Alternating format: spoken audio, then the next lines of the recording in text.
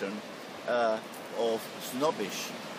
It's not, because many politicians have come here, many writers have come here, many important people. And when journalists ask me who has been here, I don't say.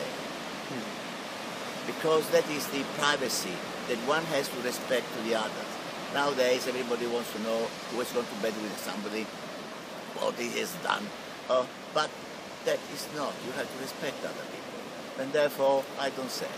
It's not because nobody has come here, but because I have to respect others. Now, the residential part has started with great difficulties, because in the 90s, nobody in Italy has done it, this sort of thing. So they were looking at me very strangely and said, oh, but what Prince Belmonte does, other people look at me. So, but now they ask me how I've done. Because fashion is always the same.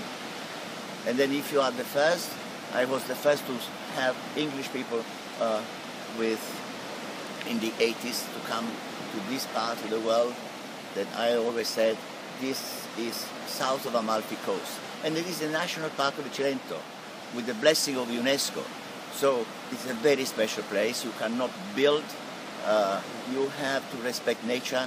And this is a fantastic thing, because you have space here. And you can go for lovely walks. You can come and have walks on the beach.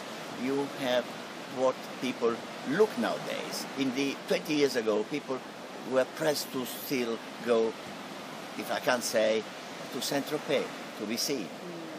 But now people have changed the mentality, and they try to have something.